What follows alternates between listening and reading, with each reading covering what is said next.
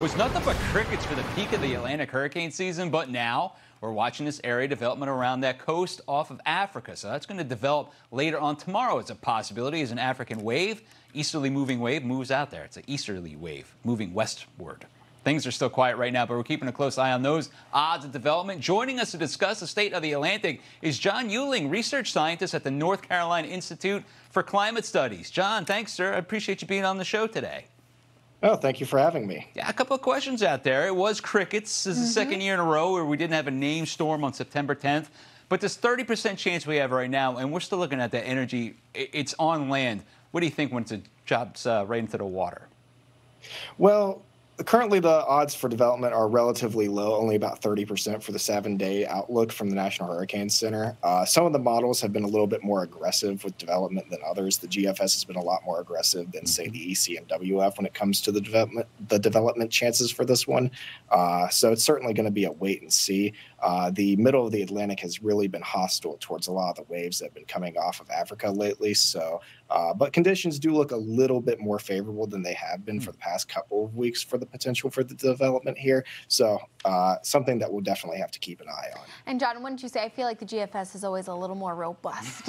A little more aggressive. Tracking these systems, a little more aggressive. Yes. But speak more to why you think we're seeing the main development region open up a bit with those conditions, because we have a lot of dry, dusty air, but also, too, the wind shear factor.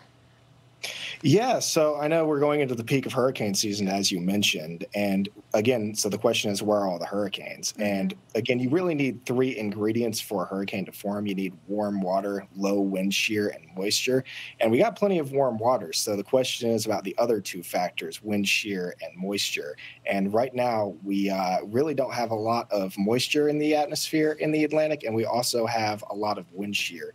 And this is likely due to the Madden-Julian oscillation, or MJO. And this is a global weather pattern that sort of moves around the globe every 30 to 60 days. And it has regions of enhanced thunderstorm activity and suppressed thunderstorm activity. And right now it's positioned so that the suppressed thunderstorm activity, or dry air, is all over the Atlantic. And so it's really been putting a clamp on what we can see tropical development-wise in the Atlantic. Yeah, I was going to ask you this too, John. Do you think the instability is a factor also? Is the upper troposphere just a little bit too warm to get big thunderstorms to blossom? Oh, absolutely. We have a lot of stable air in the Atlantic right now, and it's really preventing those thunderstorms from really growing and developing. And so any of those waves that have been coming off of Africa have really been squashed by the dry and stable air. Yeah.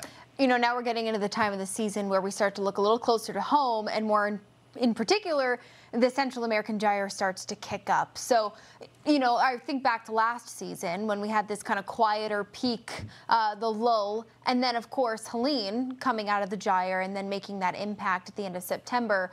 Signs that maybe we see that pattern start to set up again. What's your thoughts there as we head towards the back half of the season?